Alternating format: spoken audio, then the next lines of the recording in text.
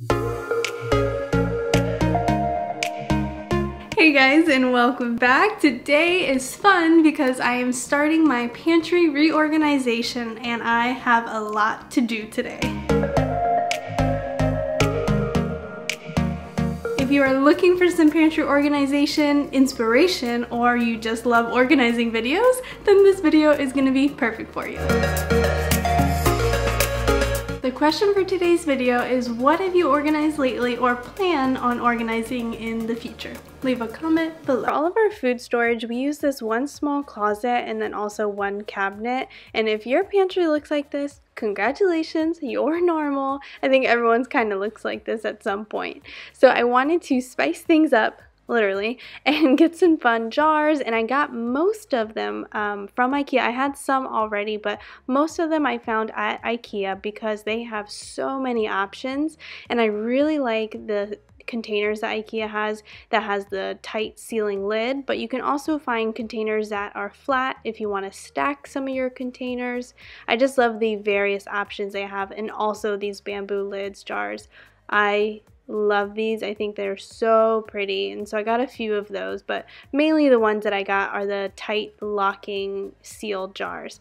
And then I also found them at Target as well, if that's more convenient for you, and Target has a few sizes as well. One particular thing that I was looking for in my jars for this project was nothing with writing on it or anything like that. I wanted it to be a flat surface because I had some labels that I found on Etsy, so that way I could label everything in my pantry. So I got my labels from Etsy from this company. I think it's called The Dwelling Company, and it's just a small business, and she creates these beautiful labels, and there's different sizes, there's different font styles, and I just love them. You can even customize them, so if you have some special pantry items that are not listed, she will make them for you.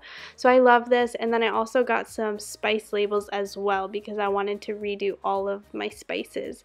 And if you're going to be shopping labels and you are supporting a small business like this, I highly recommend leaving a review. It always means so much to them, especially if you love the product. It just really keeps them going. It's just an easy way to make someone's day.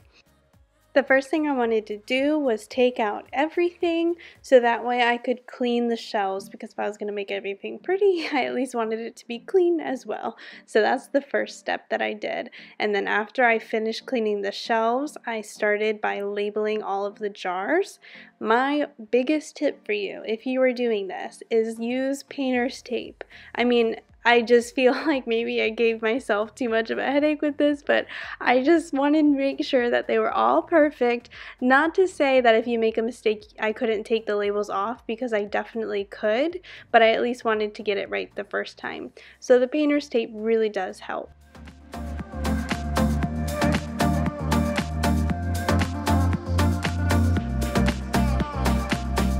The only problem that I ran into with the IKEA jars was the jars were a little round in some spots, so my labels did get some air bubbles in them, but for the most part I was able to get them out.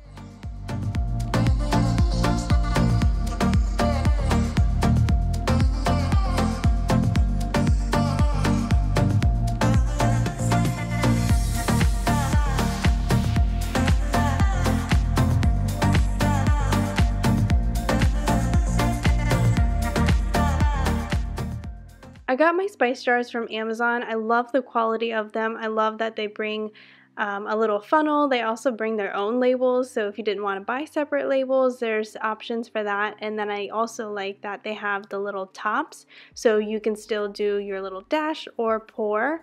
So they were great, and I forgot that the package came with a funnel, so I used actually these funnels from the dollar store.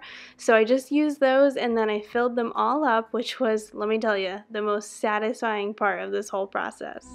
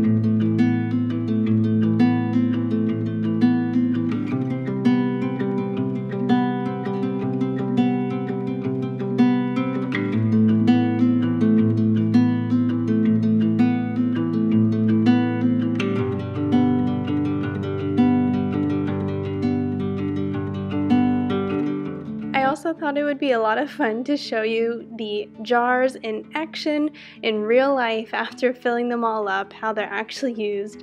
So I wanted to show you my quick little vegan recipe for chocolate chip cookies. It is my favorite recipe. I will link it below. It's a Betty Crocker recipe, and just look how pretty it is to make cookies. I don't know, I just love how pretty it is, and it just, I don't know, I just think that it's also going to be so much easier when restocking our pantry items. We can actually see what's in the container, how much more of something we need, and I just know that this is gonna be a life-changing game for us when it comes to baking and cooking.